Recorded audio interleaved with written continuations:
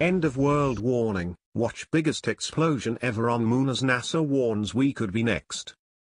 A meteor with the explosive power of 10 cruise missiles has struck the Moon, sparking a massive explosion visible with the naked eye. And terrifyingly, the 56,000 miles per hour collision, captured by NASA scientists highlighting the catastrophic danger planet Earth faces from similar meteors, was caused by a space rock weighing no more than 88 pounds, 40 kilos.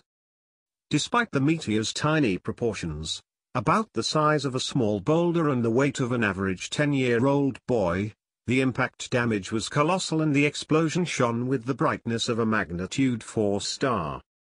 A similar strike against a city on Earth would create a crater 65 feet, 20 meters, deep and create a devastating kill zone equivalent to 10 Tomahawk cruise missiles striking in exactly the same place. Experts fear the death toll would run into thousands. Unlike the Moon, the Earth has a protective atmosphere, meaning most space debris burns up before it can impact. But bigger meteors sometimes get through, most recently at Chelyabinsk in Russia, where a 20-meter asteroid traveling at 43,000 miles per hour breached the atmosphere and exploded with the power of 33 Hiroshimas.